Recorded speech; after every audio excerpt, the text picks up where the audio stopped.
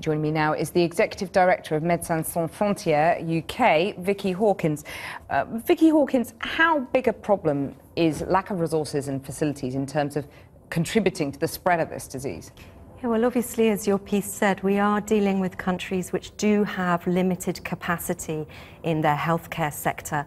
That's also exacerbated by the fact that this is the first time they've dealt with Ebola, so they don't have the experience of dealing with it. We undoubtedly need to support them more.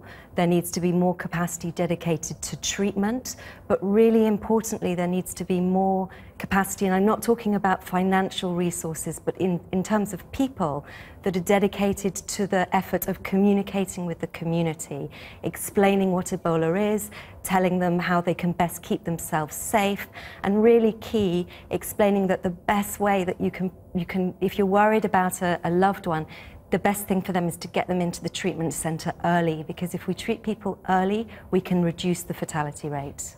The Foreign Secretary talked about Ebola posing a very serious threat to the UK. Is that a bit of an overstatement in your view? I'm not a Public Health England expert, but I would say that the risk to the UK is really minimal. I mean, we do have much more sophisticated healthcare infrastructure here, obviously, and we have protocols and procedures that would immediately swing into action. I think the best thing that the UK can do in terms of minimising the risk to the UK is investing in containing the outbreak in West Africa. And if someone did come to the UK presenting with Ebola symptoms, what would happen then?